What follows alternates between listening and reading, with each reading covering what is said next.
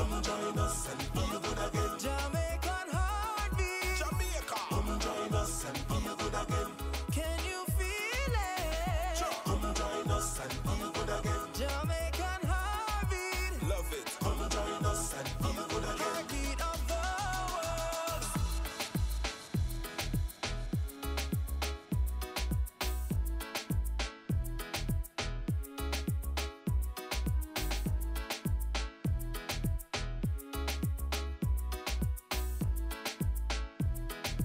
Oh, Jamaican You got me heartbeat. going. Come join us and feel good again. Jamaican heartbeat. Jamaica. Come join us and feel good again. Can you feel it? Come join us and feel good again. Jamaican heartbeat. Love it. Come join us and feel good again. Heartbeat of the world. Come join us and feel good again. Jamaican heartbeat. Come join us and feel good again. Can you feel it? Come join us and feel good again. Jamaican heartbeat. Come join us and feel good again. Heartbeat of the world.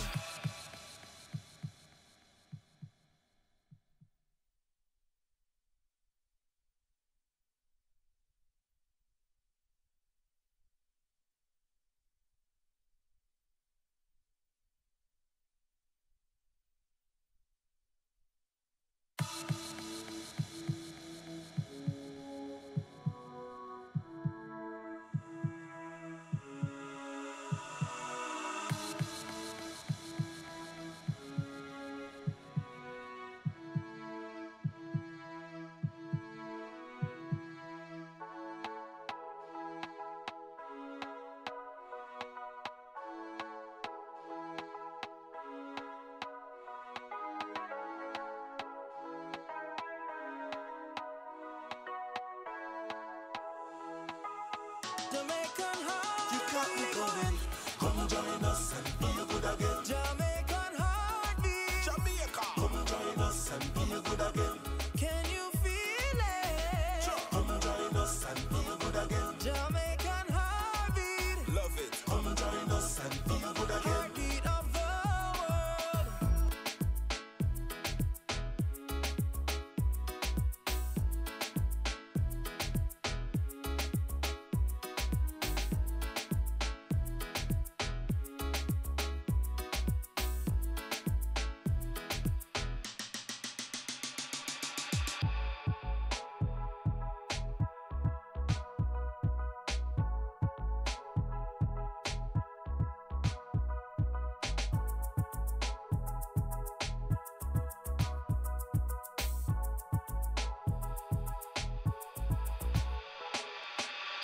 Come join us and feel good again. Jamaican heartbeat. Jamaica. Come join us and feel good again.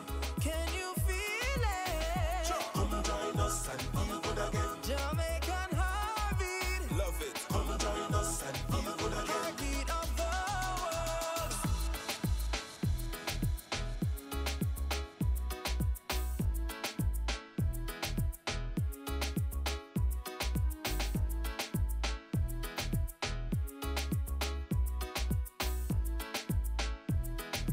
Oh, Jamaican You got me heartbeat. going. Come join us and feel good again. Jamaican heartbeat. Jamaica. Come join us and feel good again. Can you feel it? Come join us and feel good again. Jamaican heartbeat. Love it. Come join us and feel good again. Heartbeat of the world. Come join us and feel good again. Jamaican heartbeat. Come join us and feel good again.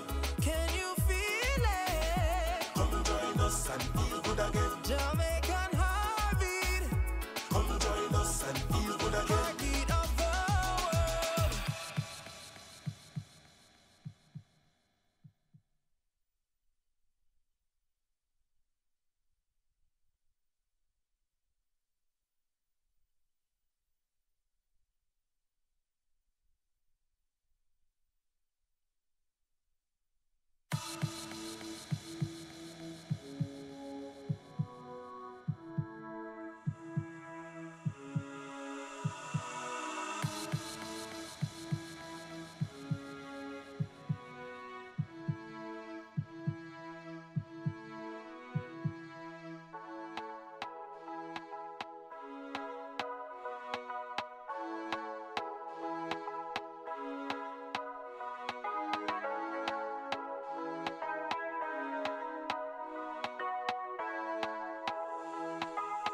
Jamaican You got me heartbeat. going. Come join us and feel good again. Jamaican heartbeat. Jamaica. Come join us and feel good again. Can you feel it? Come join us and feel good again. Jamaican heartbeat. Love it. Come join us and feel good again. Heartbeat of the world.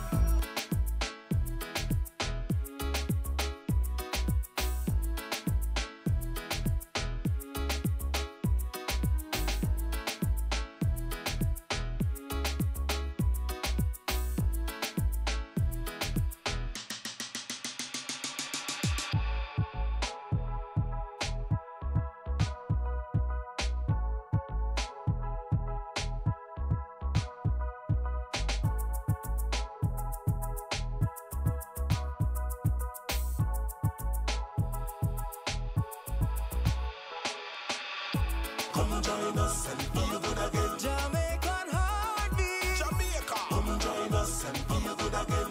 Can you feel it? Come join us and feel good again. Jamaican heartbeat. Love it. Come join us and feel good again. Heartbeat of the world.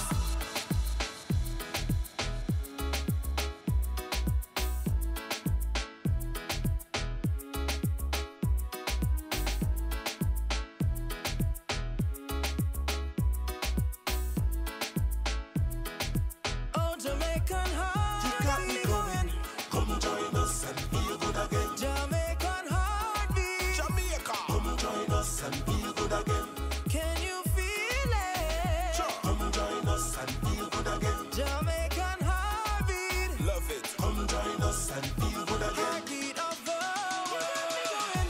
Come join us and feel good again. Jamaican heartbeat. Come join us and feel good again. Can you feel it? Come join us and feel good again. Jamaican heartbeat. Come join us and feel good again. Heartbeat of the world.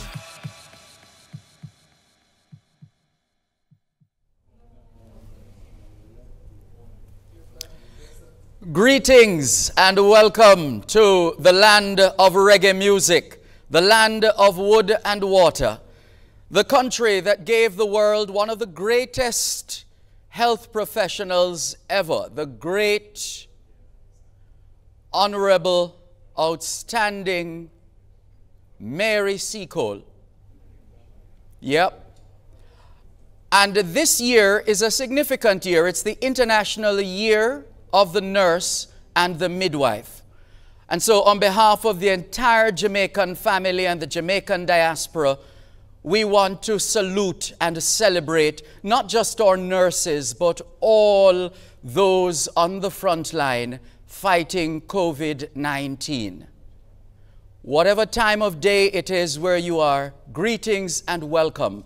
I'm your moderator, Durvan Malcolm.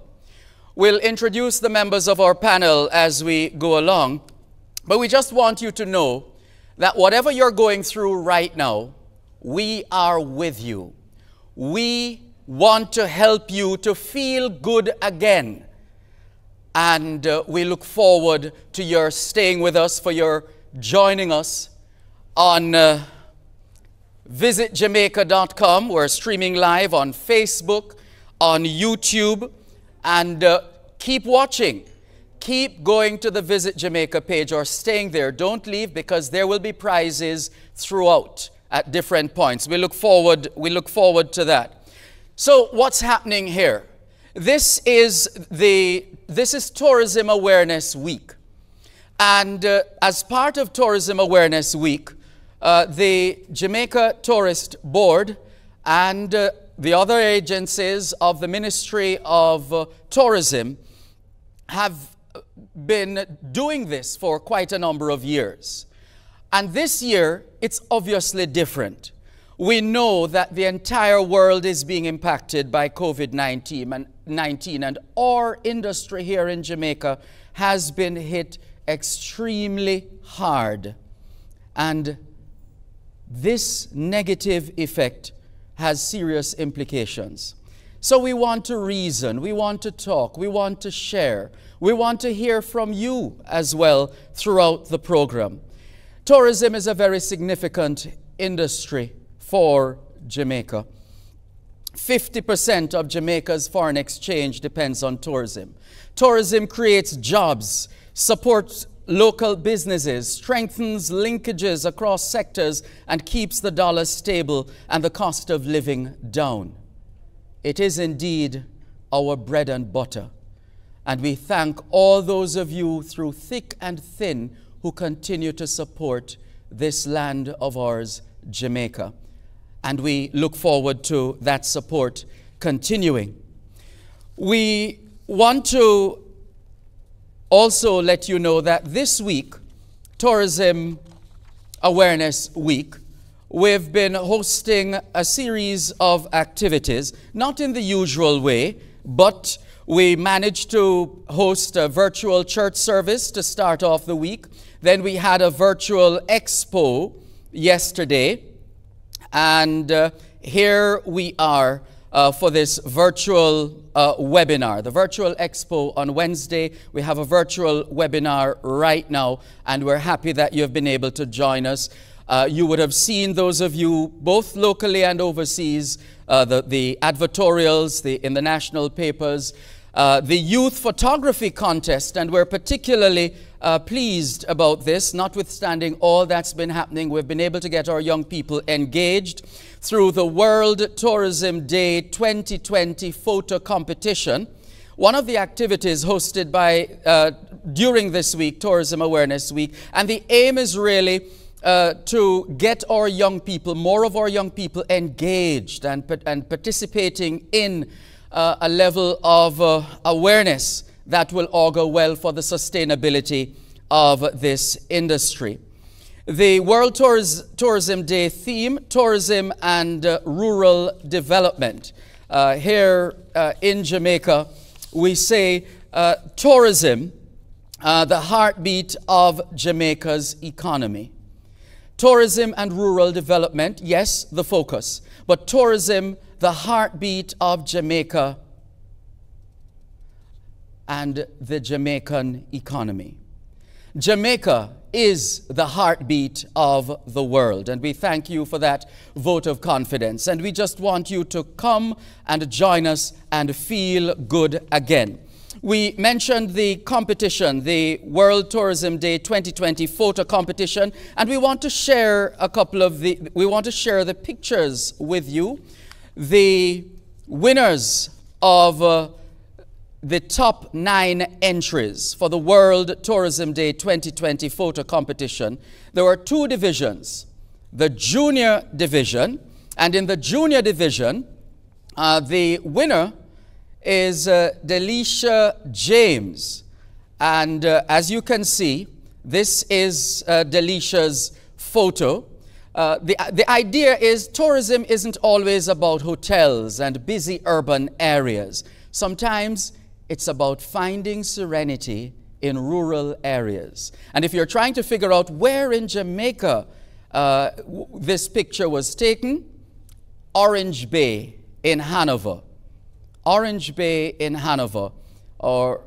And the total number of likes on Facebook and Instagram, 222. So congratulations to Delisha James on winning the junior category. Now in the senior category, the senior division, and you will see that photo in, there we go, look at this. The winner, Swadian Welsh. Swadian Welsh. And if you're trying to figure out where in Jamaica this is, it's Trinity River in Linstead, St. Catherine. And it received quite a few likes on Instagram and Facebook, 545. Congratulations to our winners. Now we have a special video presentation for you.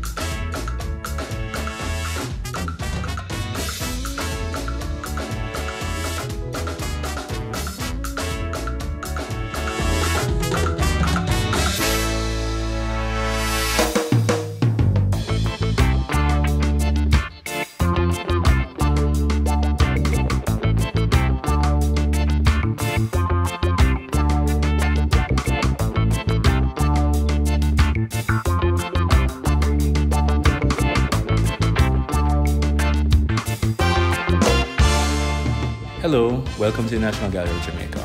My name is O'Neill Lawrence and I will be your guide today. Our current exhibition, Jamaica, Jamaica, looks at some of the key figures and developments in Jamaica's musical culture.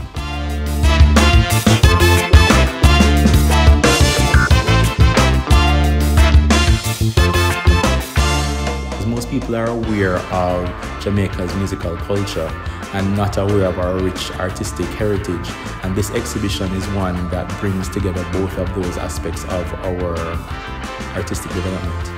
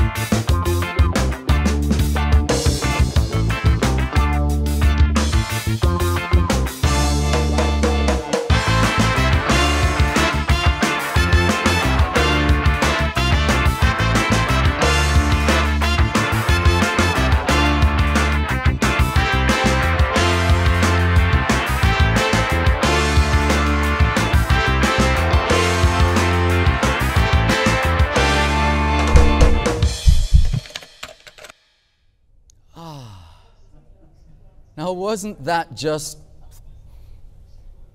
exhilarating and at the same time therapeutic? Yes, these are tough times.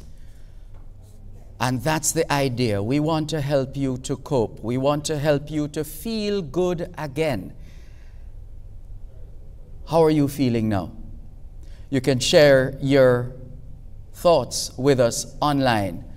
Go to Facebook. We're live on Facebook. We're live on the visitjamaica.com website. And we look forward to having your feedback. And remember, we have some special prizes in store for you. So keep watching, keep listening, keep looking out for those questions that are going to be popping up. As you've well been aware of, because this tourism awareness webinar has been very well promoted. Tourism and rural development being the theme. Tourism, the heartbeat of Jamaica's economy. Jamaica, of course, the heartbeat of the world. And so we're going to talk, we're going to share, we're going to listen, we're going to answer your questions as well. And to help us in that regard, we have a team of professionals who are able to help us. And we'll properly introduce them just before their presentations. But to go through the list right here and now, of course, the Honorable Ed Bartlett, fresh from being inducted into the International Tourism Heroes Hall of Fame. We look forward to his presentation. The Director of Tourism, Donovan White, the JTB's Deputy Director for the Americas, Donnie Dawson, the President, the newly minted President of the Jamaica Hotel and Tourist Association, Mr. Clifton Reeder, Jason Hensel, Chairman of Jake's Hotel, Villas and Spa, and very involved with the Bread's Treasure Beach Foundation. And Angela Bennett, she is Regional Director, Canada, Jamaica Tourist Board. With almost 30 years of travel industry experience, Angela Bennett brings a wealth of knowledge and passion to her role as Regional Director of Tourism for Canada at the Jamaica Tourist Board. Leading the Tourism Board's national sales team, she works closely with industry partners and travel agents across the country to build relationships, provide educational resources on the destination, and drive year-round travel to Jamaica. Originally from Montego Bay, she has worked in hospitality sales and marketing positions across the globe in several international markets, including the US, Europe, Latin America, and of course, Jamaica. Please welcome Regional Director, Canada, Jamaica Tourist Board, Angela Bennett.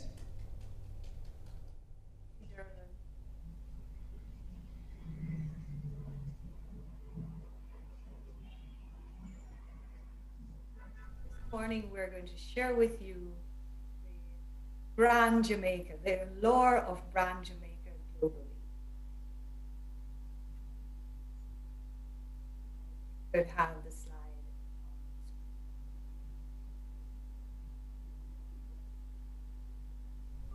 Right. I think Angela is just about ready for us. And so this is her topic, Tourism Awareness Week. The allure, her topic is the allure of destination Jamaica globally. Angela, are you hearing us? Yes, I am hearing you and I am ready to go. Well, by all means, go ahead and tell us about that allure, that pull factor that keeps people coming again and again and again. Thank you, Dermot. We could have the slide. Jamaica's larger-than-life people, vibrant culture, and bucket list experiences have a powerful impact on the world and all who visit it. Our brand is not just advertising a logo or a tagline. Destination Jamaica's brand is a promise that we make and deliver to our visitors and to each other every day. It is our essence. Jamaica Tourist Board brand, our history. Founded in 1955, the Jamaica Tourist Board oversees strategic planning, marketing, and promotion of tourism in Jamaica. Until 1993, the JTB's responsibility included not only marketing Jamaica as a tourist destination, but also developing the country's tourism product. Since 1993, the two functions have been separated, with product development now handled by a separate agency, the Tourism Product Development Company. Today, the JTB operates as a statutory organization under the Ministry of Tourism. We are responsible for promoting the unique appeal of the island through creative programming and marketing worldwide to ensure that Jamaica remains the premier tourist destination in the Caribbean. Our campaign history, Come to Jamaica, was created in 1955 until 1963. Come Back to Jamaica reigned until 1975. Discover Jamaica was created in 1975 until 1984. Make It Jamaica Again lasted until 1994, and our iconic One Love was created in 1994 and reigned until 2003. Once You Go, You Know lasted until 2011, and Home of All Right stayed with us until 2018. Heartbeat of the World is our reigning tagline that was created in 2019 to present. Our brand evolution showcases our country, our people, our history, and of course, our culture. Our global reach. It is the mission of the Jamaica Tourist Board to promote Jamaica as the preferred travel destination, identify new and emerging consumer groups, cultivate new relationships, and disseminate timely and useful marketing information to our travel partners worldwide. In keeping with our mandate, the JTB maintains an international network of representatives and offices in key markets across the globe. Bring them down.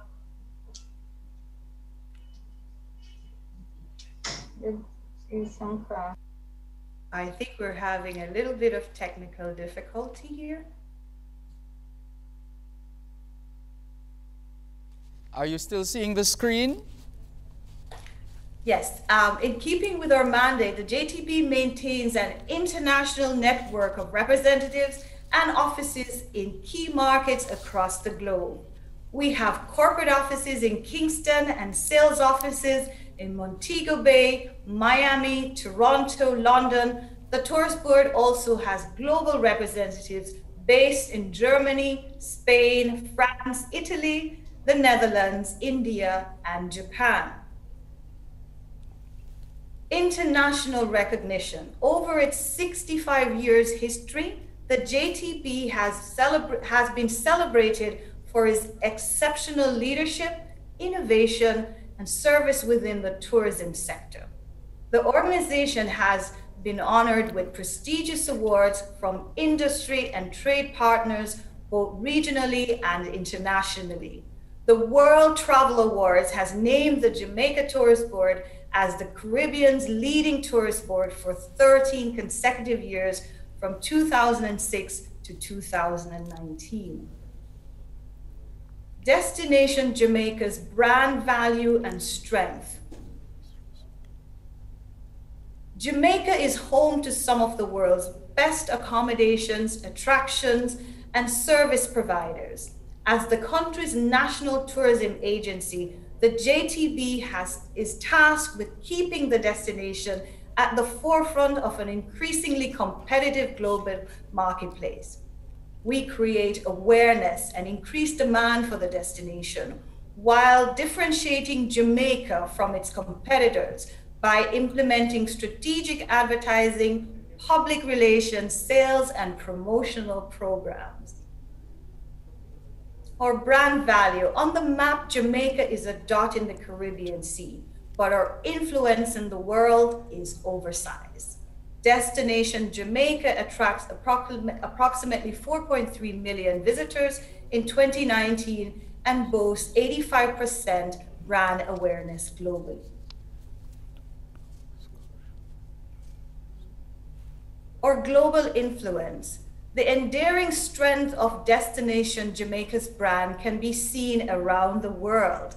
Jamaica's unique cultural identity and spirit resonates with citizens internationally and can be seen in the world of sports, food, tourism, culture, music, and education. Jamaica, the heartbeat of the world, or 2020 brand campaign. This fresh brand positioning acknowledges Destination Jamaica's important influence on the world and strengthens the island's role as a global tourism brand. Geographically, the Heartbeat of the World campaign not only puts Destination Jamaica at the center of the world, but also elevates the tourism brand to new heights by reinforcing our position as a global leader among travel destinations and establishing our island as the single destination every traveler must experience. The campaign message extends beyond tourism and encompasses all elements of Jamaica's rich and vibrant culture by showcasing diverse appeal of the destination through 7 key brand pillars. The pillars: the brand, ride the rhythm; romance, skip a beat; nature, change the pace; adventure, feel the rush; music, move to the music; cuisine, join the feast; and wellness, find your zen. As we look forward, the COVID-19 pandemic has significantly reduced tourism from our major source markets. Cultivating and promoting the Destination Jamaica brand as a global scale is more important now than before. So, whether your favorite tagline is "Come to Jamaica," "Once you know you go," "Home of all right," or iconic "One Love," Jamaica remains the heartbeat of the world. Come join us and feel good again. Thank you. Thank you. Thank you very much.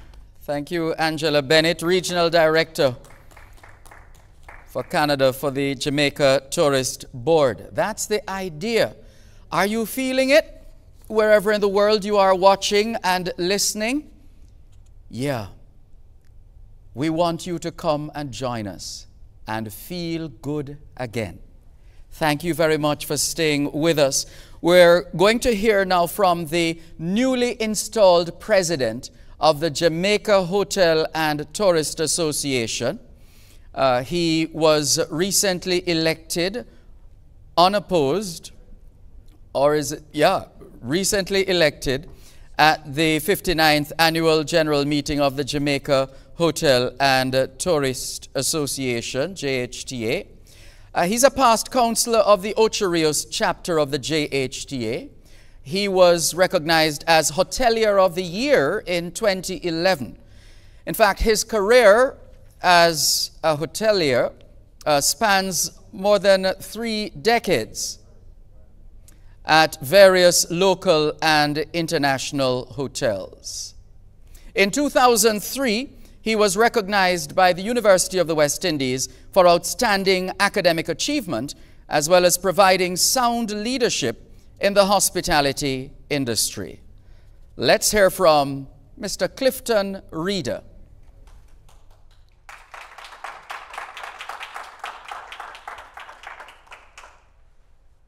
Good morning, everyone. It is certainly a pleasure to be here this morning, and it's not all doom and gloom, because in our industry, we are making it work through the development of sound protocols, which I will get into in a little bit. Happy Tourism Week to all my colleagues within the tourism industry, our employees, families, the communities we serve. On behalf of the Council, the members of the Jamaica Hotel and Tourist Association, JHTA, our commendations to the Jamaica Tourist Board and its partners in organizing a comprehensive series of activities in celebrating our Tourism Awareness Week 2020, including this webinar. The theme, Tourism, Rural Development, as defined by UNWTO, and your own sub-theme, Tourism, the heartbeat of Jamaica's economy, are perhaps coincidental. It is against this background, ladies and gentlemen, that I would like to link the importance of COVID protocols in protecting communities, workers, and visitors, and the need for innovations in product diversification in rebuilding our industry. There is no doubt that tourism plays an important role in diversifying our rural economy and contributing to sustainable rural development.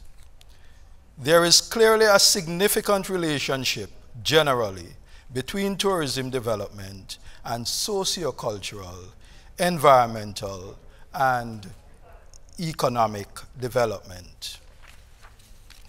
Rural tourism also promotes social transformation, including job creation, growth, infrastructural development, and helps to curb urban migration. For many of our JHTA members, a large percentage of our team members live in rural communities. I mention our protocols, ladies and gentlemen, because they have saved us. Since June 15, we opened our doors in the hotel sector, and I can tell you, to date, not even one transmission, as far as we know, has been detected between guest, staff, and vice versa. This is a big thing to talk about, because if we are able to get this program into communities, then I believe we will be able to manage the spread and protect lives. In this regard, the JHTA has developed its COVID Ambassador Program, in which we are sharing our well-defined protocols and the knowledge of our well-trained employees with the communities around us. In this program, each participating JHTA member hotel will undertake to educate 2 or 3 small communities in their immediate surroundings and where many of our staff live. We will focus, ladies and gentlemen, on the established protocols that make the best and biggest difference: mask wearing, social distancing, hand washing or sanitizing. Our staff will be the champions, the ambassadors of this cause, guided by our general managers. We're starting from Boscobel in the east to Bahia in the west, and every single hotel, general managers, the team members as ambassadors will be participating, along with the area chairs for JHTA. We will be soliciting the help of local radio stations such as IRI FM to spread the word. We are working in collaboration with TPDCO, Ministry of Health, the police, local parish councils to get the message out. At 4 p.m. today, we will be launching the pilot program in Ocho Rios, after which we will move it to Montego Bay, Negril, then around the island. This program will keep our staff safe, and by extension, our guests will be safe.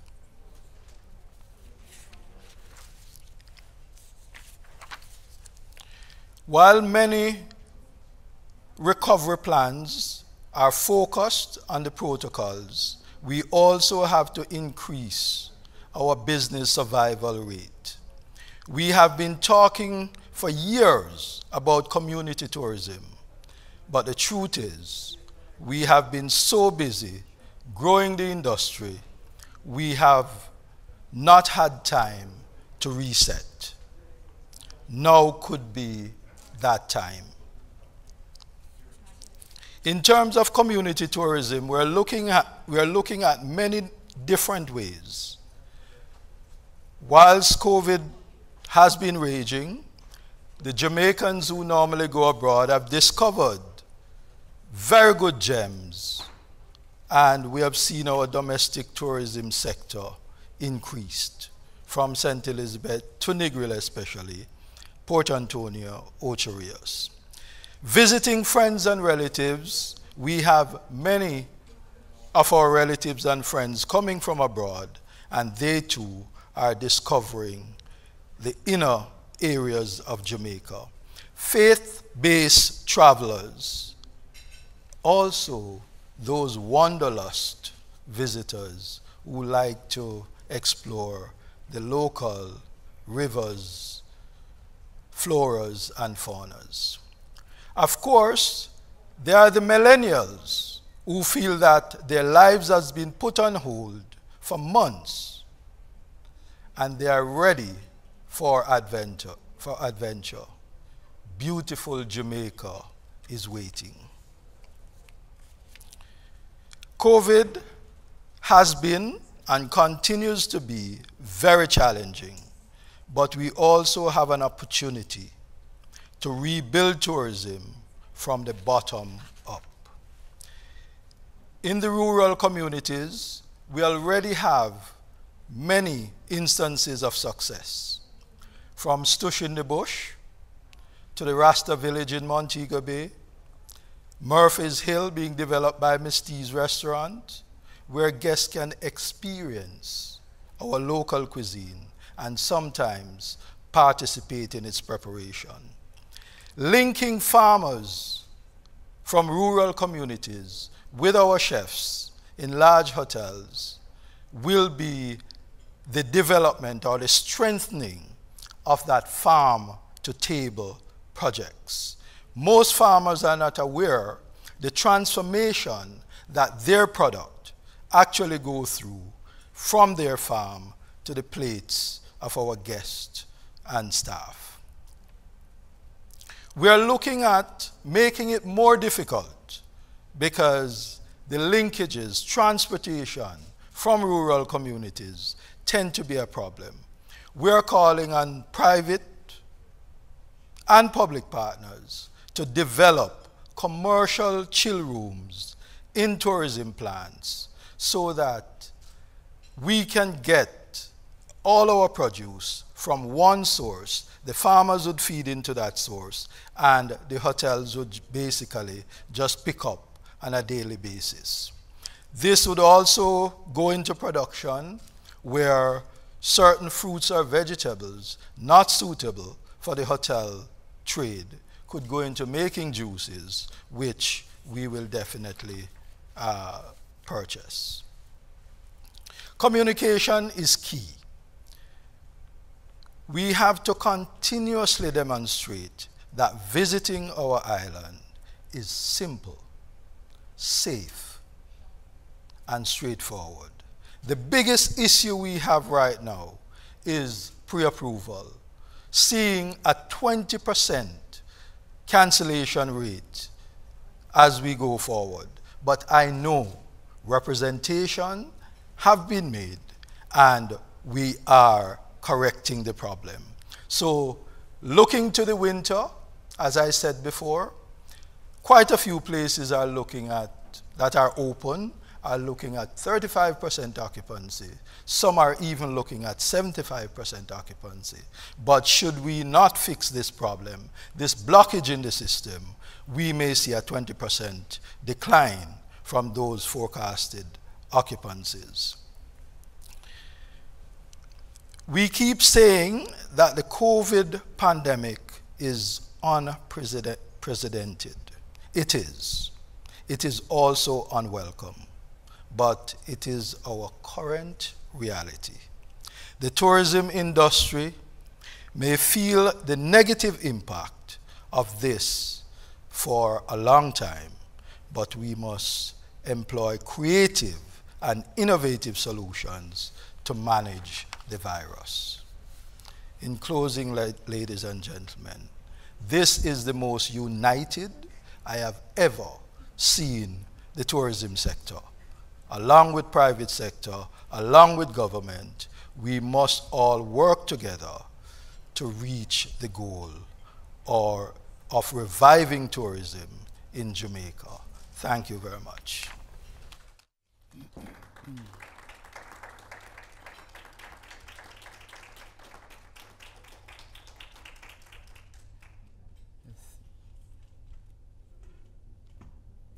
Thank you very much, Mr. Reader. If you're just tuning in, this is Jamaica's Tourism Awareness Week webinar. Tourism and Rural Development. Tourism, the heartbeat of Jamaica's economy. And Jamaica remains the heartbeat of the world. We want to continue to share with you. We want to reason with you. We want to help you to understand what's happening. We want to set you at ease and set your mind at ease through all that we're doing here in Jamaica to be as safe as possible. In fact, we've been seeing quite a few tweets from those who have had the pleasure of vacationing in Jamaica during this pandemic, and the accolades continue to flow. We thank you very much for making it Jamaica. And those of you who are not here yet, we look forward to seeing you as we welcome you safely and keep you safe while here in Jamaica. And so in this webinar, we've been looking at a couple of issues. You've heard from Angela Bennett, Regional Director for the Jamaica Tourist Board in Canada, looking at the allure of brand and destination Jamaica globally. You've heard from Clifton Reeder, the Jamaica Hotel and Tourist Association President.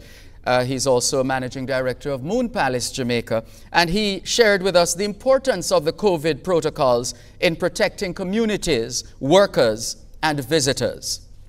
It's now time to hear from the Director of Tourism, who was appointed in February 2018, bringing to the Jamaica Tourist Board more than 20 years experience as a senior executive in marketing and business development.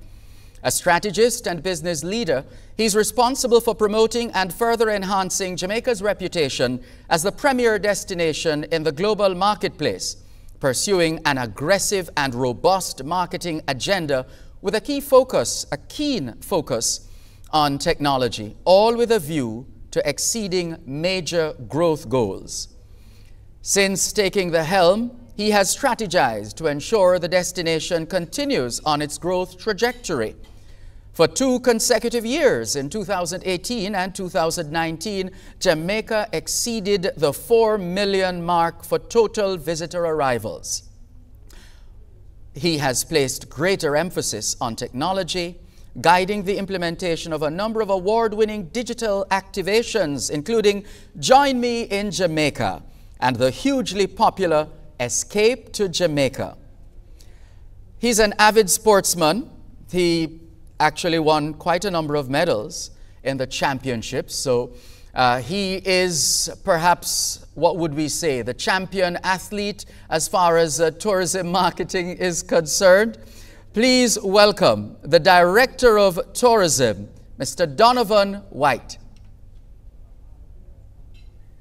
Thank you, Derval. Thank you so much for that warm welcome. First of all, let me say greetings and good morning. It still is morning to all who have tuned in and all who are here with us in this webinar. I must say a special good morning to our Honorable Minister, Edmund Bartlett. He is our visionary, our ambassador, our global icon, if you will, that keeps us on our toes and keep this industry, going places and doing new things and charting new course. And so for that, I wanted to say a special good morning to him. And I'm sure we are all waiting with bated breath to hear him when he speaks to us later on this morning in this webinar. I also want to say good morning and welcome to the President of the JHTA, Clifton Reeder. Welcome, sir. Your presentation was extremely well received, and we are heartened by the continued hardening and deepening of the relationship between the private and the public sector within our tourism industry. And also welcome to all other members of the tourism family who are here with us this morning. This morning I've been asked to speak to you on the topic where creativity meets purpose, the tourism digital transformation, and what a transformation it has been. Jamaica as a brand is internationally perceived as a larger-than-life destination. Our culture, our music, our food, our attractions, our people are the pulses of the heartbeat of the world. It is these passion points that visitors desire most when they come to our shores. But these elements look different as we live and travel with COVID.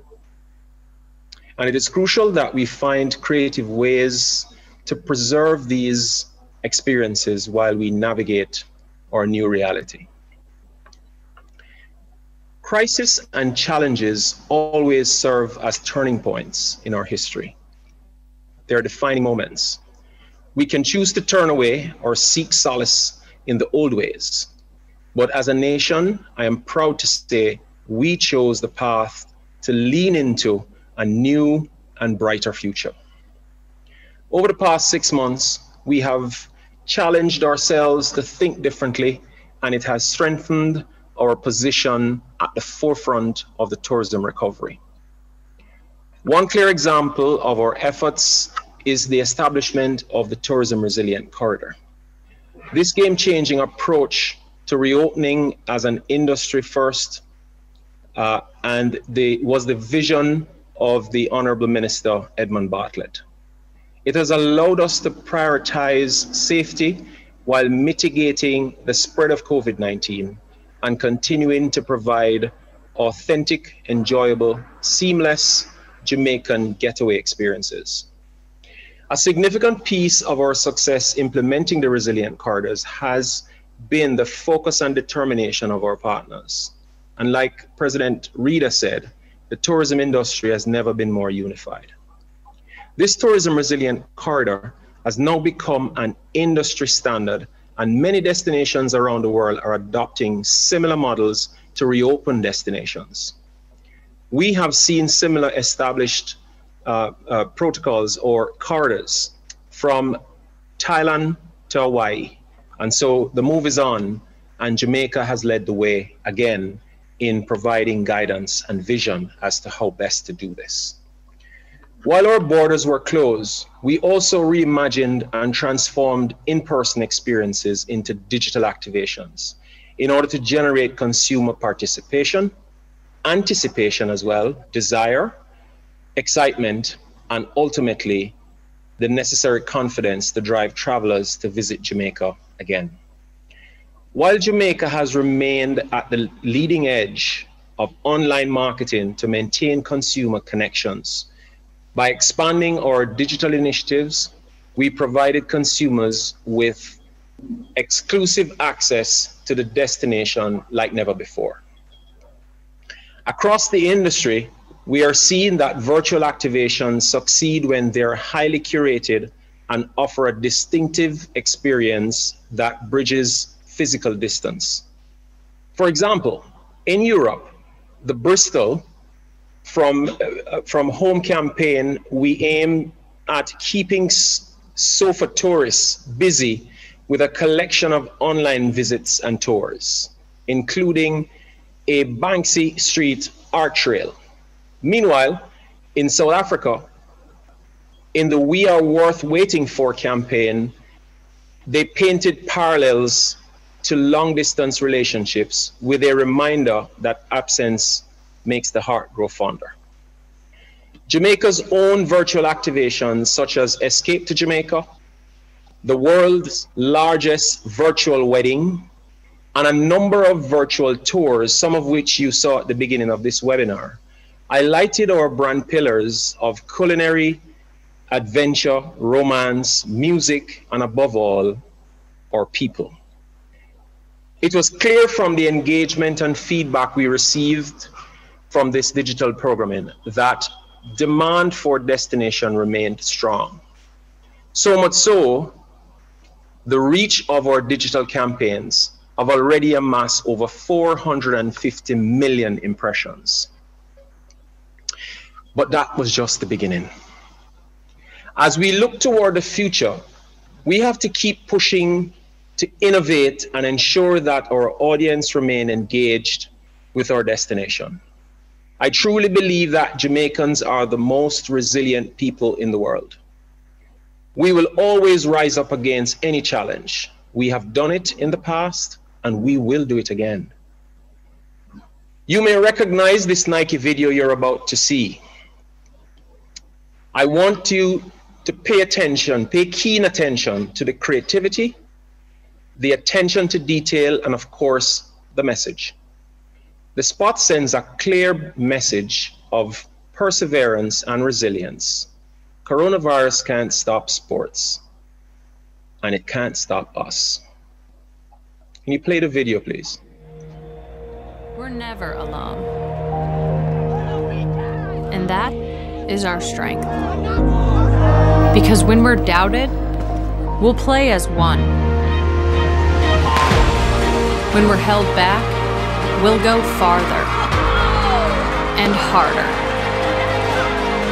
If we're not taken seriously, we'll prove that wrong.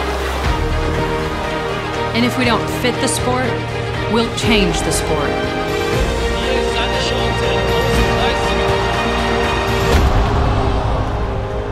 We know things won't always go our way.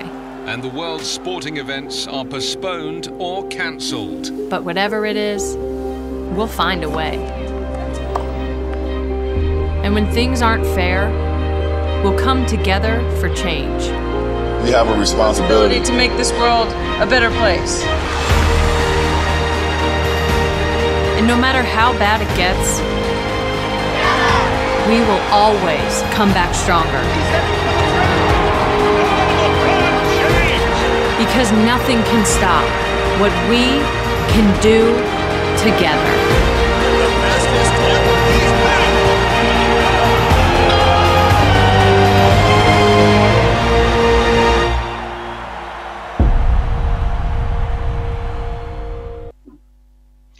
Again, I say, you can't stop us either.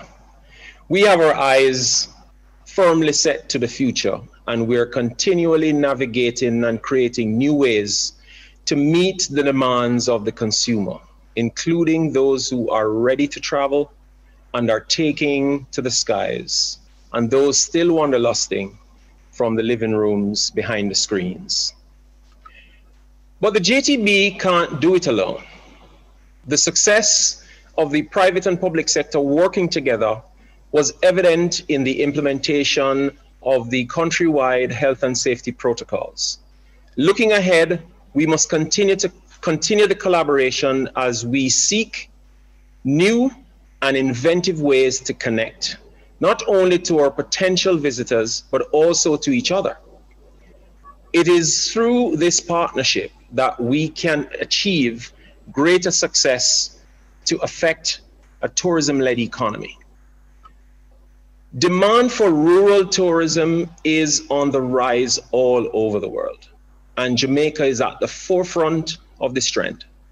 Jamaica's already started implementing rural tourism programs through the Ministry of Tourism's newly launched Community Tourism Unit, aimed to help strengthen the relationship of tourism to other sectors of the island's economy. Rural tourism development will further enrich the Jamaican experience for our travelers while benefiting our local communities economically and socially. The success of rural tourism in Jamaica will be further driven by projected consumer demands. As people experience continued screen fatigue from efforts to remain connected for their work or personal lives, they will want to fully disconnect, specifically seeking out remote, leisure and educational experiences beyond the beaten path, such as local markets, cultural exchanges, personalized and private farm-to-table experiences, and increasingly nature-focused getaways without technology. In continuing to stay ahead of the consumer expectation, Jamaica's approach to product development is also transforming as we move into a new age. Our latest wellness initiative, Discover Jamaica by Bike, is a glimpse into what the future could hold for our visitors, laying the groundwork for new initiatives rooted in active and outdoor experiences to enable physical distancing. I can attest to the thrill of this experience personally, as I'm currently testing out the first iteration of the route with my colleagues and members of the Jamaica Cycle Association. This local event will serve as a pilot for a consumer cycling experience to debut in spring of 2021, fulfilling anticipated traveler interests in programs that combine the natural beauty of the landscape with an even greater focus on overall wellness and physical activity.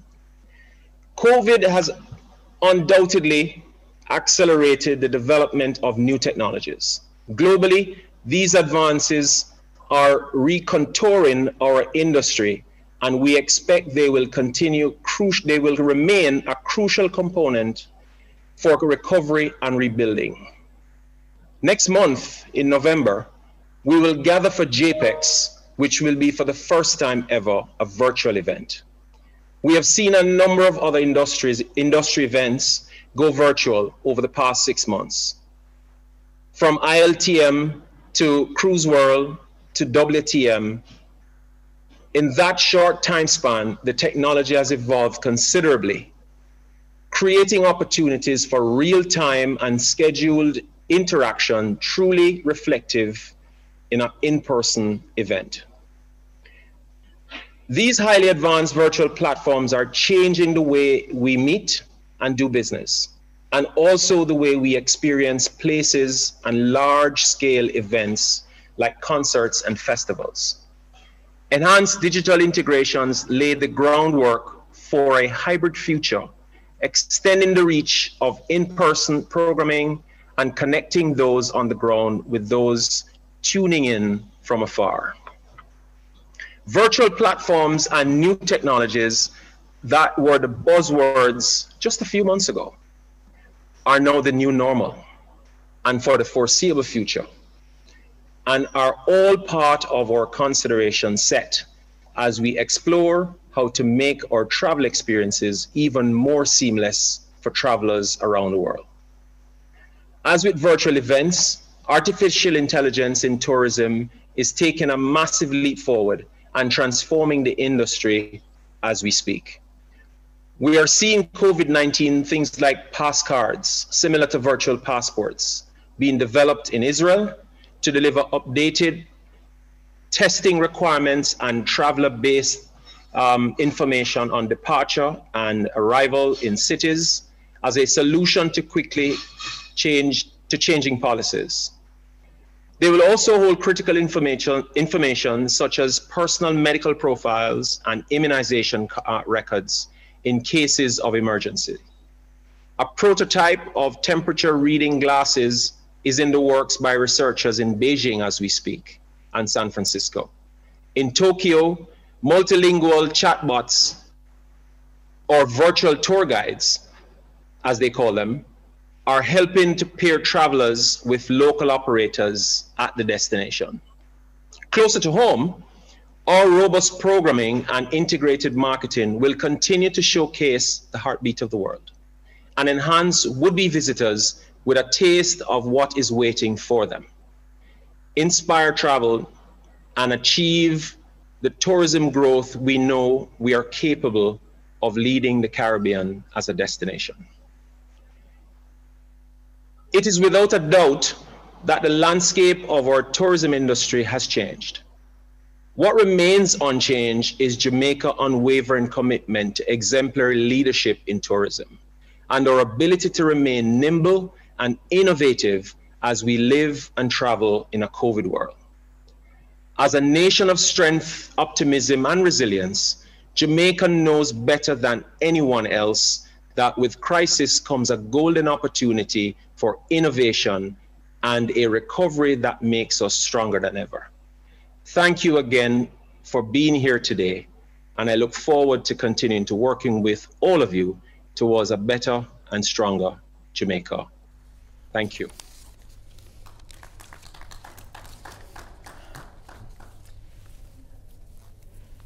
Thank you very much, Donovan White, Director of Tourism, for giving us your perspective in this webinar, all a part of Tourism Awareness Week activities here in Jamaica.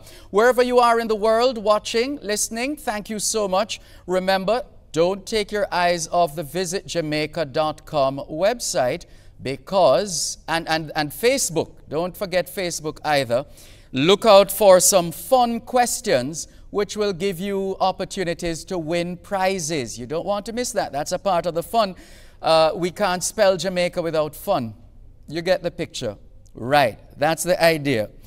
This tourism and rural development themed webinar reminds us of the importance of tourism to the Jamaican economy. And you have been hearing from the presentation so far how we've been responding to ensure that we are improving on the existing product. We're always improving. And also that we are putting in place the necessary protocols to keep our people safe here in Jamaica, to keep the team members in the industry safe, and to keep you, our visitors from all over the world, safe. And we thank you for your support, and we look forward to continuing to play our part in helping you to feel good again. Speaking of feeling good again, I believe we have another of those feel-good videos. Let's take a look.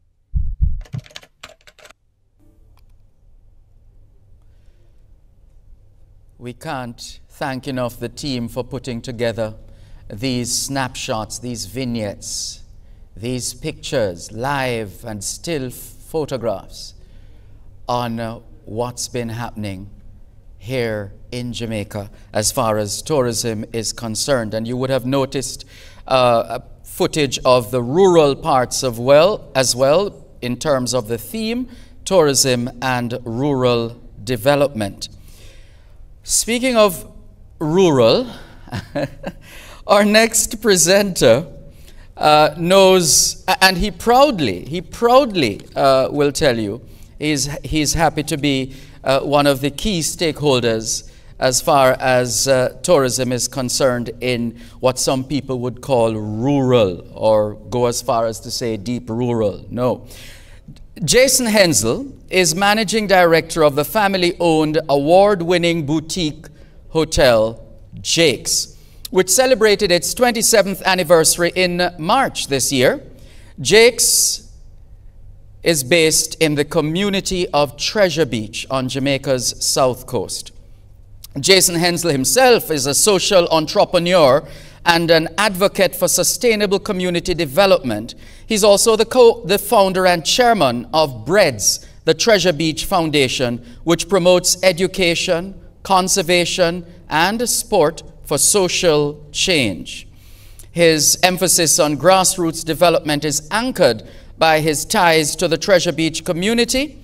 For more information, it's a fishing village where his grandparents built a cottage in 1941, and where in 1993 his mother, Sally, started a small restaurant to cater for backpacking visitors. The rest is history. In fact, Cosmopolitan magazine regards Jake's Hotel as the most, and this is a new word, the most Instagrammable hotel. Yeah. The Jake's Off-Road Triathlon is now the longest continual in the world, with 2019 being the 25th staging. And then, of course, there's the Calabash International Literary Festival. The Breads the Treasure Beach Foundation, this non-profit, Jason has been instrumental in raising more than $1 million from both public and private sector to create the Treasure Beach Sports Park and Academy. There's just so much more, and just to top it off by saying on the 6th of August last year, Jamaica's 57th independence, His Excellency, the Governor General, conferred the honor of the Order of Distinction in the rank of officer upon Jason in recognition for his contribution to tourism and community development. Well, keep the applause going as we welcome Jason Henson, OD. Thank you very much, Dervan. What an introduction, my goodness. Good morning, everyone. I'm very pleased to be asked by the Ministry of Tourism to present on the Tourism and Rural Development, the theme of this year's Tourism Awareness Week. I want to commend the Ministry for highlighting this partnership. In Jamaica, tourism and rural development are intrinsically linked. As all of our tourist destinations were once considered rural, and with the help of access through ports, roads, airports, developed with tourism being central to their economies. Some examples of this include Port Antonio, once an important port for exporting bananas to England, was also home to one of Jamaica's earliest hotels, the Titchfield Hotel, which boasted over 400 rooms and was built for the Great Exhibition of 1891. Port Antonio as a destination spans rural areas of Portland and offers nature-based attractions such as Reach Falls, rafting down the Rio Grande, swimming in the Blue Lagoon, and eating jerk at its birthplace on Boston Bay. Aracabeso, a quiet port which was also built around the export of bananas. It was dredged by the government for tourism development when the port became too shallow for the larger ships carrying bananas. This town capitalized on the legacy of Ian Fleming, writing the James Bond novels, and now has a third international airport and hosts some of Jamaica's most expensive real estate and high-end accommodation. Ocho Rios was once a rural fishing village until the 1960s, when bauxite interests purchased lands and constructed a port to export bauxite, and then the government had a strategic push towards tourism in this area. Ocho Rios has now close to 4,000 rooms with attractions like Duns River Falls, Dolphin Cove, Fern Gully, and Blue Hole. Down the road, Couples at Tower Island was one of the earliest hotel properties to be built in the 50s by Abe Issa. Montego Bay, now known as the Second City, became popular when the airport was built for World War II and saw the construction of Sunset Lodge and Casablanca near the world-famous Doctor's Cave Beach. While Montego Bay's economy is diverse and includes manufacturing, BPOs, and commerce, tourism remains a significant contributor. Negril was once a fishing village until the 1970s, when the road was built and saw the construction of Sundowner, Tea-Water, and Negril Beach Club. Today, Negril has over 4,500 rooms and sees visitors enjoying nature-based attractions such as Rick's Cafe and going to rural communities including Mayfield Falls and YS Waterfalls in Middle Quarters. Although the area of Newcastle and the Blue and John Crow Mountains have remained low density and remains very much off the beaten track, this has also become increasingly desirable to a niche market of travelers who want a cooler climate, are interested in meeting coffee farmers and climbing the Blue Mountains. The Jamaica Tourist Board has slowly but surely been promoting this area for its culinary trail and the Jamaica Blue Mountain Coffee Festival. Last but not least, my home base, Treasure Beach, which while remaining largely a fishing and farming community, saw the introduction of tourism back in 1940 with the construction of the Treasure Beach Hotel. Since then, small guest houses and cottages were built to accommodate backpackers, mainly from Germany, who were on a budget holiday and were looking to spend several months, as well as during the months of August and September when Jamaicans would come for the bird shooting season. During the period of 1978 to 1980, Desmond Henry from Treasure Beach became the director of tourism, and him along with Diana McIntyre Pike pioneered and promoted community-based tourism. Over the years, stakeholders of Treasure Beach have lobbied the Town and Country Planning Authority, the Parish Development Committee, NEPO, and the St. Elizabeth Municipal Corporation to remain the lowest density in Jamaica.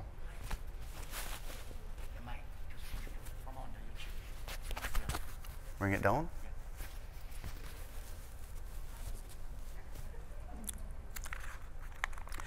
To remain the lowest density in Jamaica at 30 rooms per acre, and over a relatively short period of time has seen the market shift to building of an airdrome, several luxury villas, and a handful of boutique hotels. In 2001, Treasure Beach was fortunate to have been selected as the home of the Calabash International Literary Festival. Over the past 20 years, Calabash has become the largest literary festival in the Caribbean and a fixture on the global literary calendar. Calabash has brought international journalists and acclaimed authors including Salman Rushdie, Zadie Smith, and Linton Kwesi Johnson, among others, to this rural community. This event, along with the Jake's Off-Road Triathlon, which is now the longest running triathlon in the world, and fishing tournament, has brought even more attention to this destination. Having active community-based nonprofits such as the Treasure Beach Women's Group and BREDS, the Treasure Beach Foundation, is very helpful in applying for grants and doing fundraisers for projects that support and empower tourism stakeholders in the community. One such project has been BREDS working along with TPDCO and fishermen to become compliant boat tour operators. This initiative saw this group becoming tourism stakeholders that could safely and legally offer tours to local attractions, including Black River Safari and the Galleon Beach Fishing Sanctuary. But it is nearby Pelican Bar, which in my mind is one of the greatest examples of a success story for rural development. Having been founded and operated by a former fisherman called Floyd, this bar, which is now rated among the top 15 bars in the world, provides an alternative livelihood to approximately 50 boat tour operators, all of whom were former fishermen. As we all know, travelers are seeking unique touch experiences that they can share with their family and friends. They want to capture these moments in pictures and video and gain bragging rights and likes for doing so. In essence, a lot of tourists want to be seen as travel specialists and influencers who are going off the beaten track in search of an authentic experience. We are fortunate that Jamaica is Insta-ready and provides a perfect backdrop for this type of social media experience. These off-road and sometimes offbeat experiences now abound, bringing exposure to parts of our unique culture and heritage, and areas of the island previously overlooked. Just take a glance at the varied offerings on Airbnb experiences launched just 2 years ago, which range from tasting Jamaican chocolate with a local chocolatier, attending a dancehall class, and going to Culture Yard in Trenchtown to see where Bob Marley took his inspiration, to biking in the Blue Mountains, running with 100 hooligans in Montego Bay, an experience with local dogs, yes, you heard me right, at the Montego Bay Animal Shelter, and learning about a goat dairy at Ruby Goat Farm in Trelawney. Local tour operators such as Island Routes have also seen the value of offering off-the-beaten-track tours with excursions such as their Mini Routes program, a guided tour through local communities, while Trucker Caribbean takes visitors to remote areas on trips like the Zion bus line to 9 Mile. Small boutique concierge companies, like newcomers like Dr. Bird Services, are also emerging and have found a niche in offering personalized and often high-end services to visitors seeking exclusive experiences. In the same regard, I believe there is tremendous potential for the development of agro-tourism across our country. Forerunners in this area have been small operators such as Stush in the Bush, a high-end vegan farm-to-table experience in Sentan run by Chris and Lisa Binns, Anna K. Tomlinson's Miss Teas at Murphy Hill, cooking classes in the mountains overlooking Ocho Rios, Beach cookouts by Captain Joseph Brown and Dennis Abrahams on the secluded Fort Charles Beach in St. Elizabeth, and country-style tours out of Mandeville, which takes guests into the deep heart of communities to see experiences such as bami making.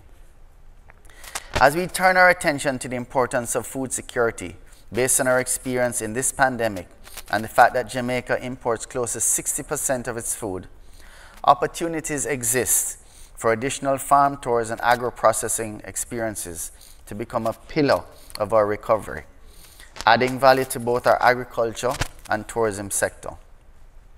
Funding for these type of projects are available with grants or concessionary loans available by way of JSIF, EXIM, Jamaica National Small Business, and the Development Bank of Jamaica. While data and support for the viability of these initiatives can be accessed via agencies that include TPDCO, PIOJ, PSOJ, and the GHTA. In conclusion, developing rural Jamaica and facilitating access to Jamaica's lesser-known gems lift the entire tourism product for hoteliers across the island. It is key for stakeholders to understand all the various niche markets, including agritourism, and how important issues such as environmental protection, zoning, carrying capacity, access, and density are to expanding our offerings and therefore maintaining the interests of repeat guests while enticing new visitors to our shores. Thank you very much.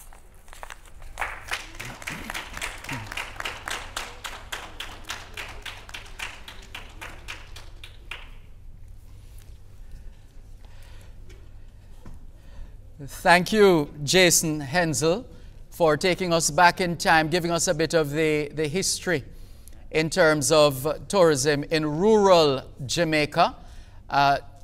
We all who have studied the history would remember that the global trade in bananas started in the parish of Portland by a gentleman by the name of George Bush, B-U-S-C-H.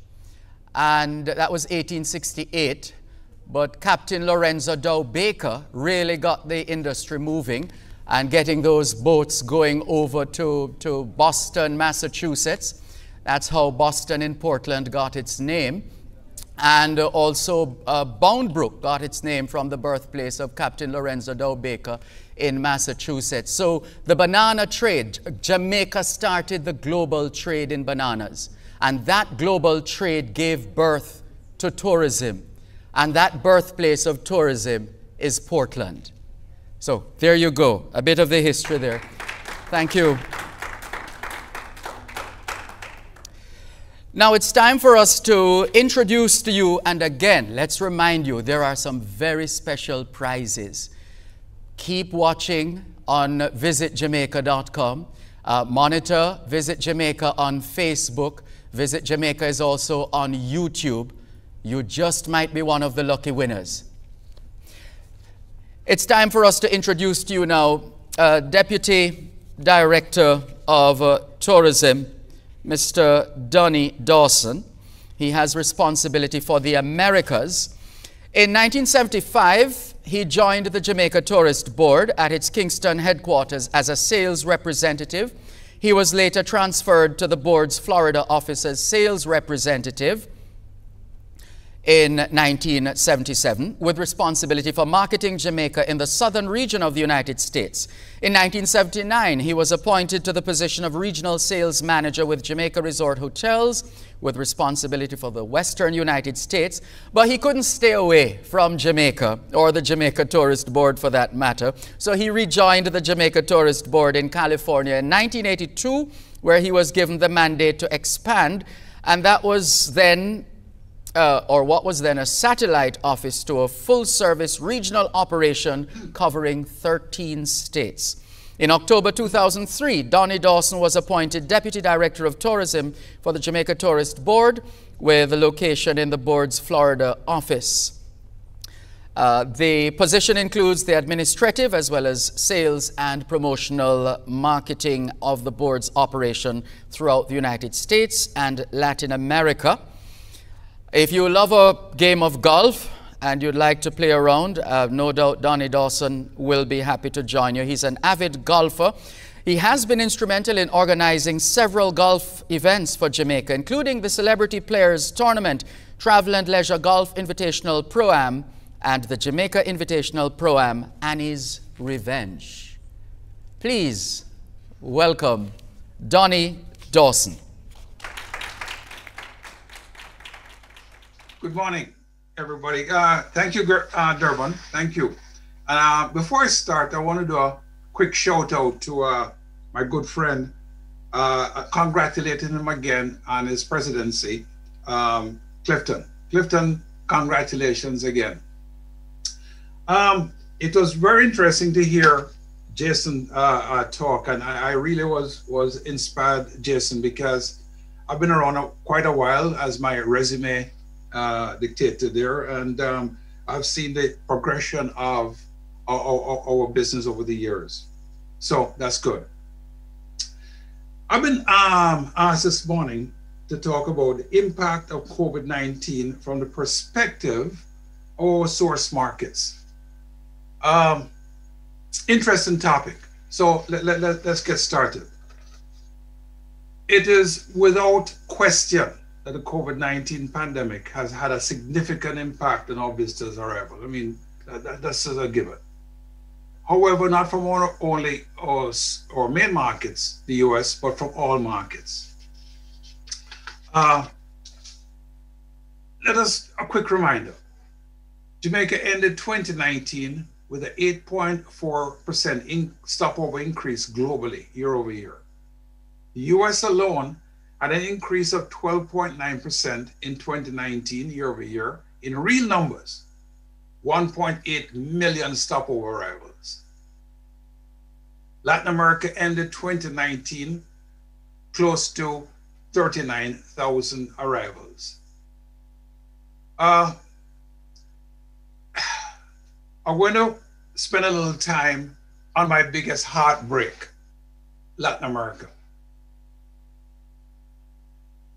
Why I say my biggest heartbreak, because we have worked hard at developing Latin America as a region that we know that if we mine properly, we can get significant numbers from this region.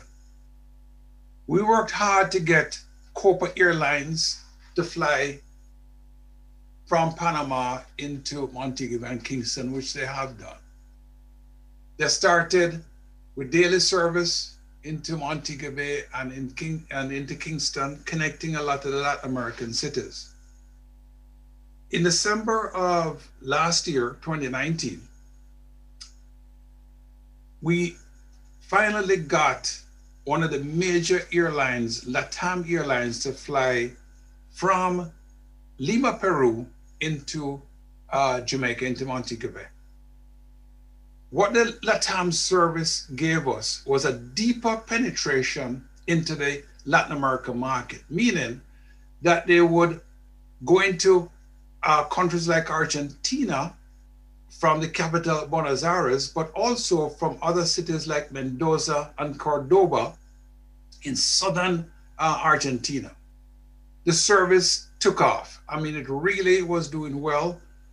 We started in December of last year, and through March, when the service was suspended, it operated close to 80–85% load factor, which was exceptional. So we were getting visitors from Argentina, became one of our largest markets in South America. A country that we didn't have our eyes on suddenly emerged, which is Uruguay, and also Paraguay, because LATAM gave us this connectivity. So as we move on with Latin America, and the conversation regarding Latin America ties nicely into this year's theme with the UN WTO, tourism and rural development. And I also want to add community tourism. Latin Americans enjoy getting out and actively seek off the beaten track cultural experiences, that they really associate themselves closely with Jamaica. They like to get out and explore. You know, Jason probably was smiling over there because a lot of Latin Americans get out and go down to the South Coast, in particular in that region. Brazilians in particular love our food and our culture. They identify with it a lot. So we're going to miss a lot of this in the short term because, of course, Latin America, like everywhere else, will come back. Will definitely come back. But it was a little bit interesting to me.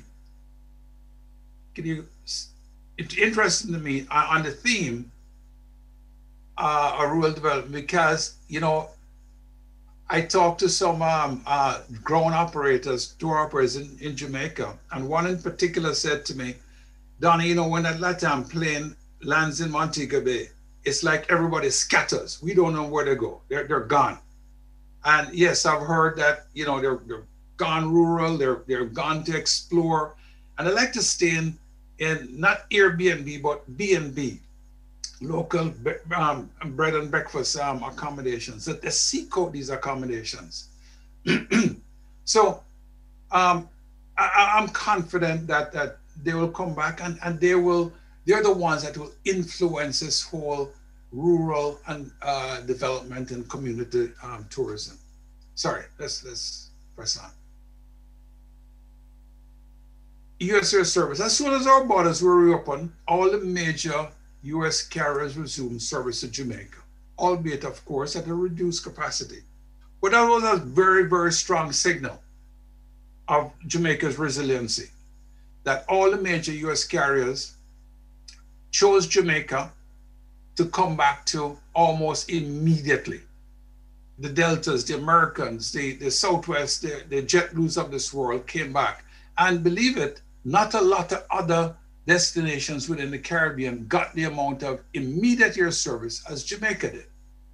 So based on this, I'm confident that in short order, Jamaica will rebound as soon as we go through this phase of COVID-19. All U.S. carriers will increase service from all major gateways this winter, making Jamaica that even much more accessible.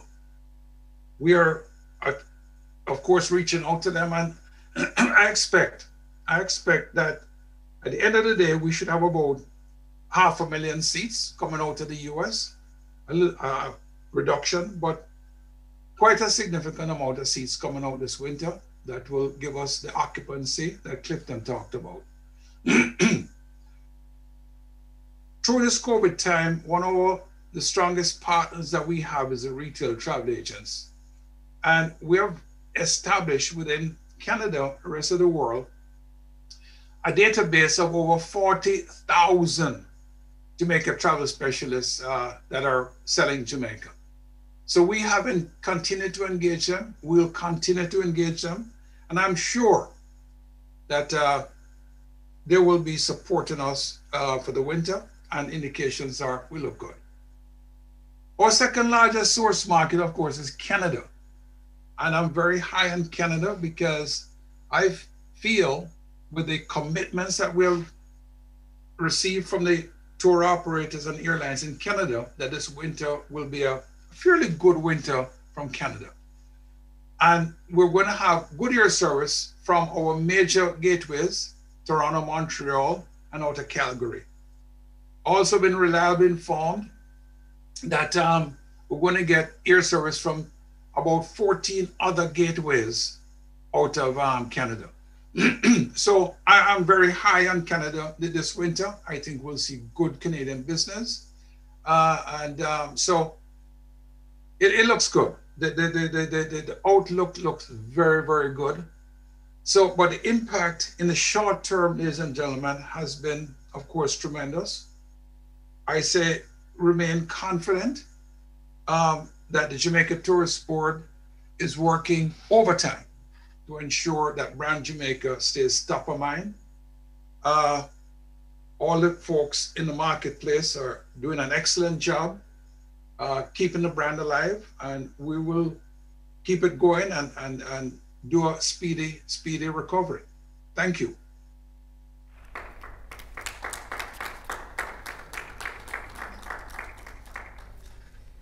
Thank you very much, Donnie Dawson, JTB's Deputy Director for the Americas, looking at the impact of COVID-19 from the perspective of our source markets. Once again, we remind you there are lots of prizes to be had. Keep watching on visitjamaica.com. Stay tuned to YouTube and check out Facebook. You just might emerge a lucky winner. Right now, ours is the pleasure and a privilege to introduce a dynamic, results-oriented leader recognized for his wide-ranging expertise and accomplishments in both tourism and politics.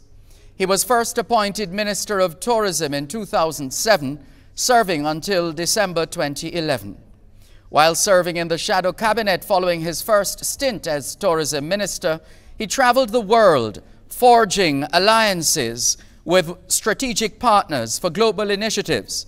He returned to the helm of the Ministry of Tourism in 2016. Under his leadership, tourism has been positioned as a catalyst for sustainable and inclusive growth through job creation, public-private partnerships, wealth creation, and community transformation. He has become a powerful voice and tireless advocate for global tourism resilience. He's founder and co-chair of the Global Tourism Resilience and Crisis Management Center, GTR-CMC, at the University of the West Indies, Mona, which is dedicated to conducting policy-relevant research and analysis on destination preparedness, management, and recovery due to disruptions and crises that impact tourism. As one of the world's leading tourism ministers, he has represented Jamaica regionally and internationally. He has served as chairman of the board of affiliate members of the United Nations World Tourism Organization, UNWTO, vice chairman of the UNWTO Executive Council, and vice chair of the Caribbean Tourism Organization, CTO. He's currently the chair of the UNWTO Regional Commission of the Americas and vice chair of the Organization of American States Inter-American Committee on Tourism. He has copped numerous awards for his years of dedicated service to tourism, including Caribbean Tourism Minister of the Year at the Caribbean Travel Awards in 2017, Pacific Area Travel Writers Association Patois Tourism Minister of the Year for Sustainable Tourism for 2018, 2019 Travi Awards Chairman's Award for Global Tourism Innovation, and the R.G.R. Gleaner Hospitality Jamaica 2019 Pioneer Award. And just when perhaps he thought it wouldn't get better, although he's an optimist anyway, it got better, because just recently on World Tourism Day this year, on Sunday, he was welcomed into the International Tourism Hall of Heroes by the Rebuilding Travel Group for his wide-ranging expertise and accomplishments in tourism. Ladies and gentlemen, boys and girls everywhere, please welcome the Minister of Tourism for Jamaica, the Honorable Edmund Bartlett.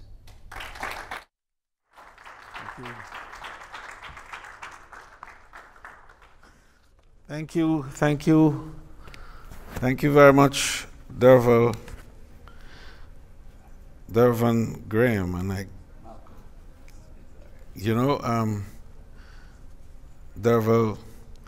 Dervan, it's been like that. I have too many Derv something around me. Right? My chauffeur is Derval. My ever effervescent commentator and talk show host and radio personality is a Van. And so he's the moving one. But both of them do move. One move me. Well, thank you so much, Devon. You have been a real inspiration and a leader in so many ways. Our distinguished partners all across the virtual space, ladies and gentlemen, you know, as we bring down the curtain on Tourism Awareness Week 2020, I'm really pleased that the final event is a webinar that has brought together this distinguished panel to share insights on the theme, tourism and rural development. If we truly want tourism to be the heartbeat of Jamaica's economy, then we must exploit the considerable potential of our rural communities.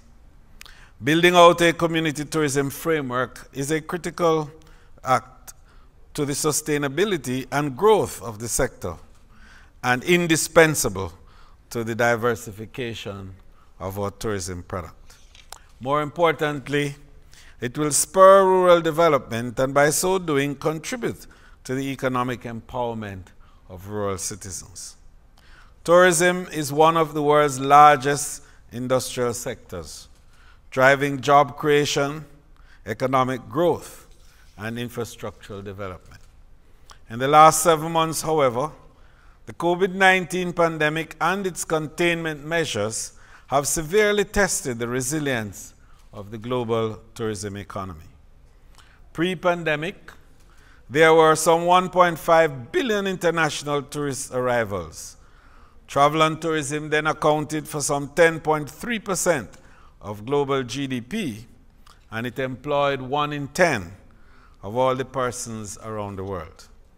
At home here in Jamaica, we welcome some 4.3 million visitors, and the sector earned in the process $3.7 billion US dollars, contributing 9.5% of the nation's GDP, and generated some 170,000 jobs directly. As a matter of fact, in the year 2019, it generated nearly 40,000 new jobs in a single year. Unfortunately, both at home and abroad, COVID-19 has resulted in major job losses, while the fallout in business and earnings have been astounding. Probably the single positive takeaway from this COVID crisis, however, is that it has highlighted tourism's critical importance to national development.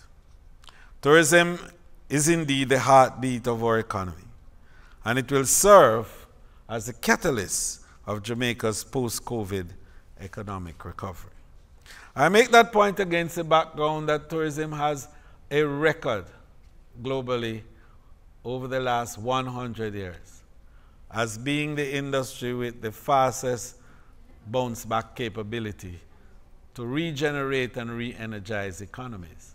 And we've seen it in the last 50 years in particular, after SARS, and the world economy literally stood still for a period. Tourism came with a bang, 8% growth afterwards. Then we had the issues with H1N1 and chikungunya and a number of other. And in between all of that, we also had issues with terrorism. Then came 9/11. And with 9/11, we saw literally a cessation of economic activities across the globe. Tourism and travel came back with growth over 5% during the period. And then a fourth disruption came in the form of the global economic meltdown of 2008-9. And at that period, the entire global economic architecture did a flip. Many were capsizing, right-sizing, downsizing, and generally falling off the cliff.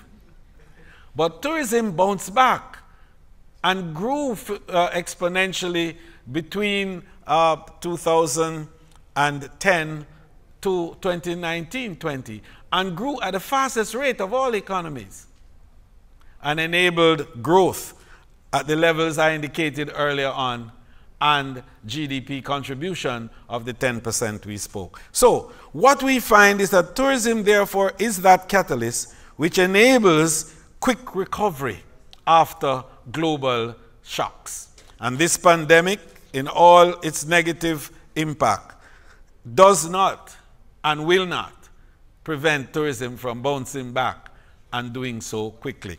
And part of the reason tourism bounced back so fast is its capacity for immediate convertibility of the resource. So that as the plane lands, it brings the wealth, and it immediately is converted and brought into the pockets and the hands of the ordinary people. As the cruise ship docks at the port, a similar way, and the dollar comes straight into the pockets of the small and medium enterprises. In particular, as we look in Ocho Rios and we see what happens with our craft vendors who immediately benefit, our drivers and our transportation subsector that benefits immediately, our attractions that benefit immediately, and then of course the shopping arrangements, duty-free and so on, benefits immediately. What we're saying therefore is that tourism represents the fastest way to transfer wealth from the rich to the poor. But as we reimagine then tourism product in these uncertain times, the focus on rural development seemed quite timely. Tourism in rural areas will provide key opportunities for recovery as these communities seek to bounce back from the harsh economic setback caused by the pandemic. And I wanted to make this point because globally, 80% of tourism is driven by rural folks, small, medium, and micro enterprises. The essence of the experiences of visitors across the globe is found in rural areas.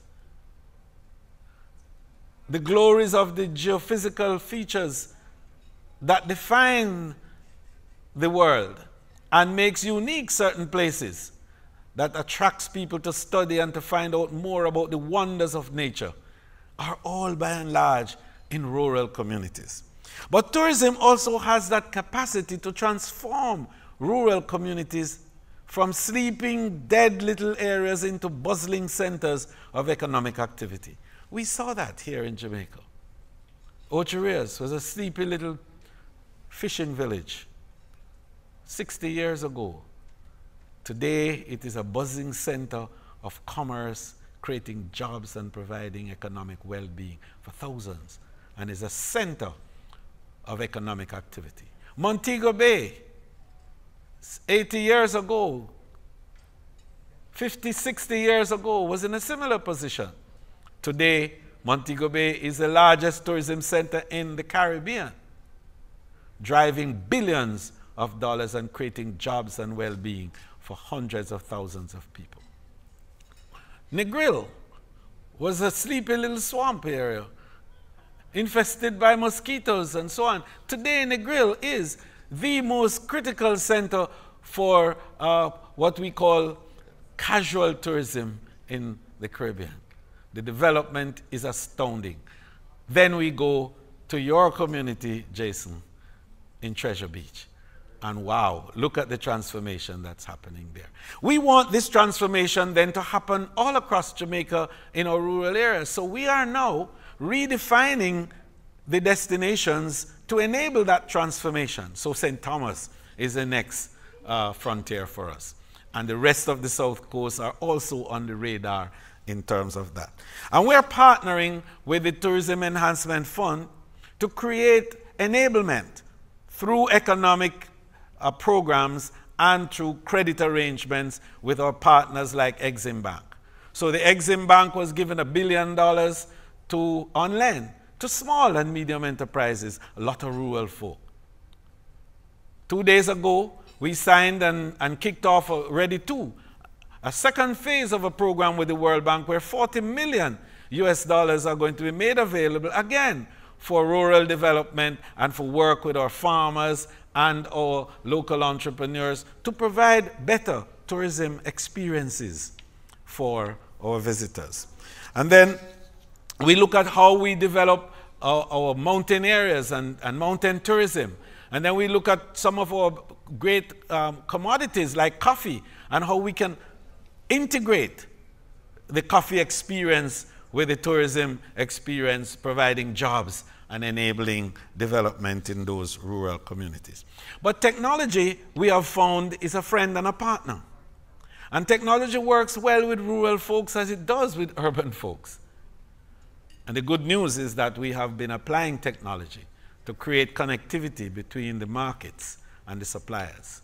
And so with Alex, we established a new platform called Alex, which is the Agro-Linkages Network, that would connect the small farmers in rural Jamaica with the hotels on the North Coast and elsewhere, and also with the supermarkets in the urban centers. So even as COVID came, and the activities between the hotels and the small farmers subsided somewhat, we were able to continue the activity with the supermarkets, and more importantly, to be able to move the products straight to the homes of consumers because the technology was good. So we're going to use more of that technology. So while we do that, we're also creating marketing opportunities for rural folks to be able to benefit and lock into the value chain of tourism. So the artisan villages is a new concept to enable our farmers and also our providers of services, primarily entertainment services, but cultural products, to generate creative outputs so our artisans will be able to stay on location, receive a design from a visitor who comes to the shores in the morning, say from a cruise, leaves that design with the artisan, has the product executed, and on his return to the ship, collects the finished product and pays the artisan his price. And this is a new development, and this is a very important innovation that we are moving to give to our artisans and our producers an opportunity to have comparative advantage in the market. So now they're not competing with price as a result of, because they are producing unique pieces that are autochthonous, that are from their own inner person, and it is the reflection of their own imagination and their own sense of what the realities around them are, while they are also able to produce on the realities of others through designs which come to them. So this, for us, is a new dimension to enabling our local small entrepreneurs and our community folks to be able to tap better into the value chain of tourism.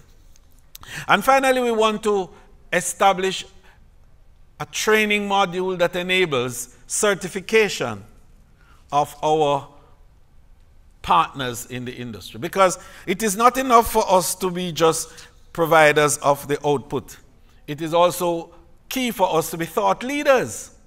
And Jamaica has been leading in this area. And so we will find that out of our rural communities can come webinars like this, that our local folks can be explaining the methodologies used to produce the goods and services that they provide for the visitors, the technology that they apply even in their farming practices. And indeed, they can also be able to tell stories about the development of their own areas.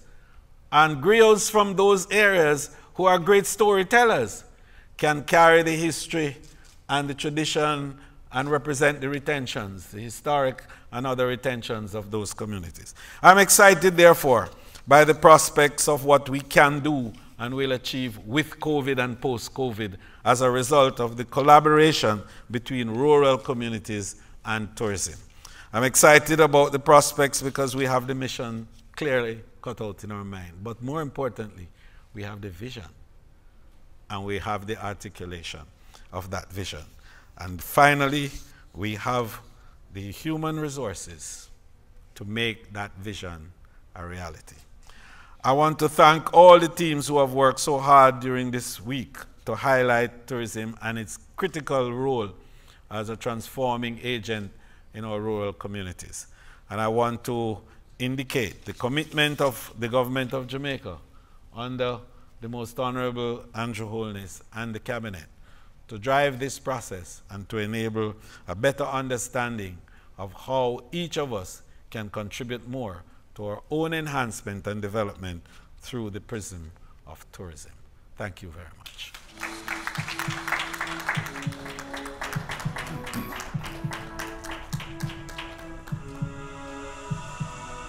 Thank you. Thank you very much, Minister Bartlett, and we join you in thanking the respective teams. Of course, the Jamaica Tourist Board, the JTB, the Tourism Enhancement Fund, TPDCO, agencies of the Ministry of Tourism. Other partners on board, JAMVAC, Jamaica Vacations, that is, Devon House, Milk River, Mineral Spa, Bath Fountain Hotel and Spa, the Montego Bay Convention Center. And we thank them for partnering with us on this Tourism Awareness Week webinar, looking at tourism and rural development. We believe Media Liaison Officer Lucretia Green, as well as, okay, all right. Well, they're playing their role behind the scenes, and we don't want to start calling everybody's name, but thanks to everybody for playing their part in that regard. We would certainly like to encourage you to keep following visitjamaica.com. Log on to visitjamaica.com. Keep following the Jamaica Tourist Board on Facebook and YouTube as well, because the team is ensuring that if you have been paying attention, you will get an opportunity to win a prize or two. So we'd like to say a big thank you to the Minister of Tourism, the Honorable Edmund Bartlett, for his work, which has been recognized globally, as we've indicated, the most recent being his induction in the Hall of Fame, International Hall of Fame Heroes. As far as tourism is concerned, all he needs now is that one of those superhero suits. What's it? The E? Yes, thank you very much, Minister. Well done. Would like to thank our presenters. We thank Angela Bennett, Regional Director for the JTB in Canada, Clifton Reeder, President of the Jamaica Hotel and Tourist Association, Donovan White, Director of Tourism, Jason Hensel, Chairman of Jake's Hotel, Villas and Spa, Donnie Dawson, Deputy Director of Tourism for the Jamaica Tourist Board in the Americas. Again, we want to thank the entire team working behind the scenes. As we said, we could get into trouble trying to call names, but you know yourselves. Thank you very much. Team Jamaica Tourist Board, Team Tourism Enhancement Fund, Team TPDCO, and the ministry under which those agencies fall, Team Ministry of Tourism, and the partners, JAMVAC, Devon House, Milk River, Hotel and Mineral Spa, Bath Fountain Hotel and Spa, and the Montego Bay Convention Center. And most importantly, thanks to you, our faithful viewers and listeners all over the globe for making it this Tourism Awareness Week webinar. We once again want to continue to share information with you all over the globe. We look forward to welcoming you to Jamaica, land we love. Bless you, be safe, take care.